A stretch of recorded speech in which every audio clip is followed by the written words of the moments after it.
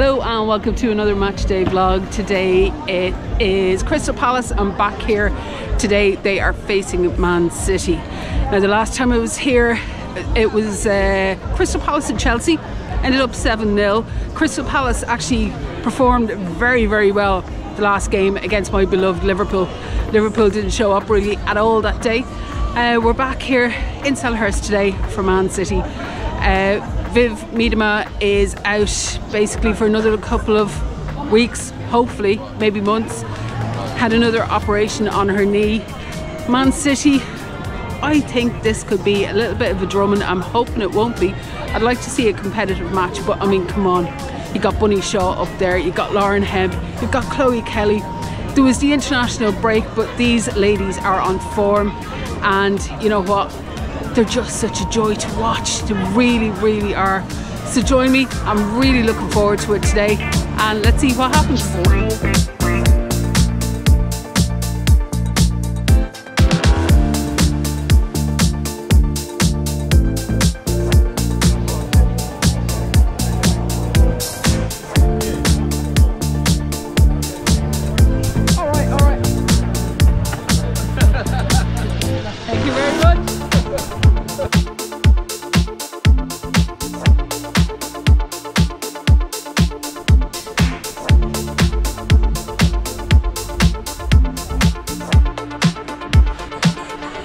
Easy, baby.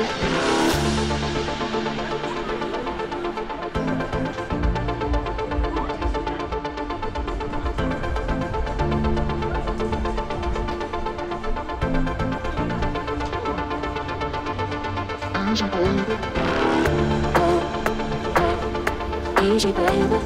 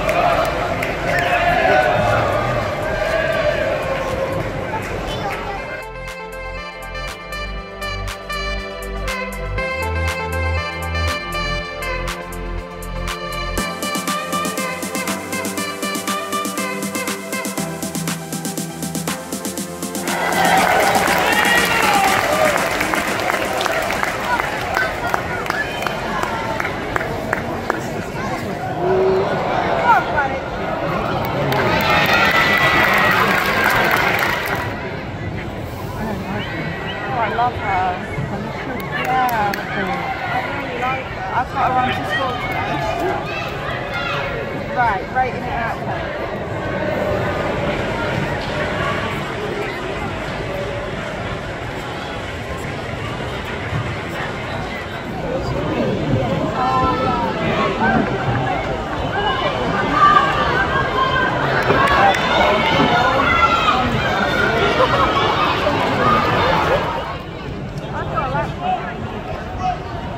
That one I bought, I don't need it. No, you know that blue one?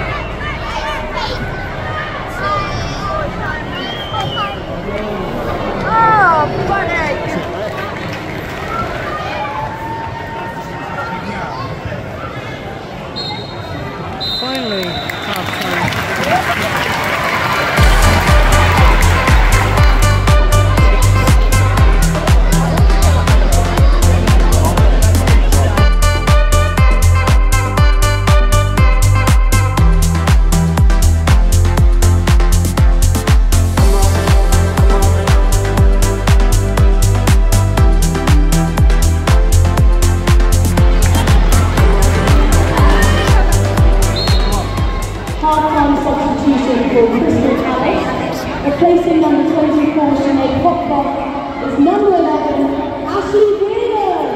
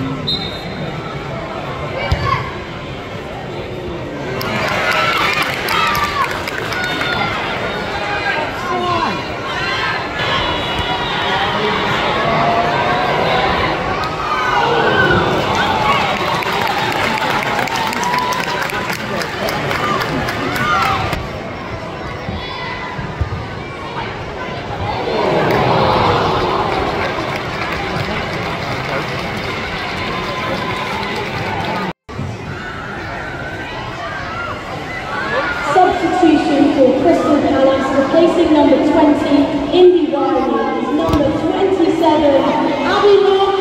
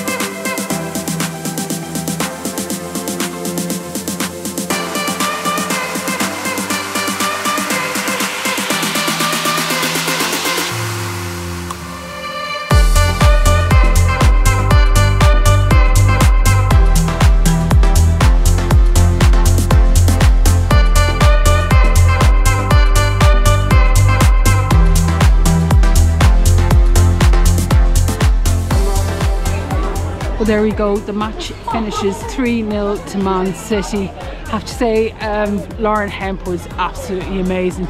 She only lasted 60 minutes. They took her off. Maybe international break took a little bit out of her. Maybe they're trying to save her. She was absolutely fantastic in that game for Man City. And when she left the park, then Bunny Shaw kind of took over and was awarded with the goal. Finished handy enough, easy enough win in the end for Man City. Crystal Palace did really well again, keeping them goalless until about 38-39 minutes, but unfortunately let the one in just before half time, and that really made a difference. Then it just seemed that they could have even gone in 2-0 down before half time. But Crystal Palace are a lot better than they were when I saw them against Chelsea. They seem to have grown a lot. They seem to have figured out not to rush forward passes as much, and they seem a little bit more coherent. I mean, it's a really tough ask and a really massive step from the Championship to the WSL, and any team that can do it successfully and not go down is doing really well. They had a long team talk at the end of the game there. Man City were off heading into the stands with their fans, and Crystal Palace were still on the pitch in their little huddle trying to get their heads together. Where does that leave Crystal Palace? Well, I still fear for them, but it could be them, still between them and West Ham, as to who is going back down to the Championship. Man City and Chelsea still look that little bit sharper. When I saw Man City last season against Chelsea, they just ran them ragged. They were absolutely amazing in that little hellhole place that they call Meadow Park. They were just amazing that night, and it was a Bunny Shaw goal, if I remember correctly, last January. They didn't seem as sharp as that today, but the thing is as well, you didn't have to be. They didn't have to be. They still came out 3-0 winners. Next up for me, well, I guess it's next Sunday. We're back in Hayes Lane in Bromley, where London City take on Birmingham. That is at top of the table. Well, I have to double check, but currently a top of the table clash to see who will go top. It'll mean a huge amount to London City if they can go top. But here's the thing, I'm not sure if they should go top. I'm not sure if they should aim for promotion for next year. Yes, I have now said it on camera. I love the team to bits, but I'm not sure they should. Join me next week. Like and subscribe if you like these kind of things. I've been ill over the past month or so, so there's been a little bit of a stumble on the videos. I'm still going to get them edited and up, but hopefully we'll get back into a right proper running order now. Thanks for joining me.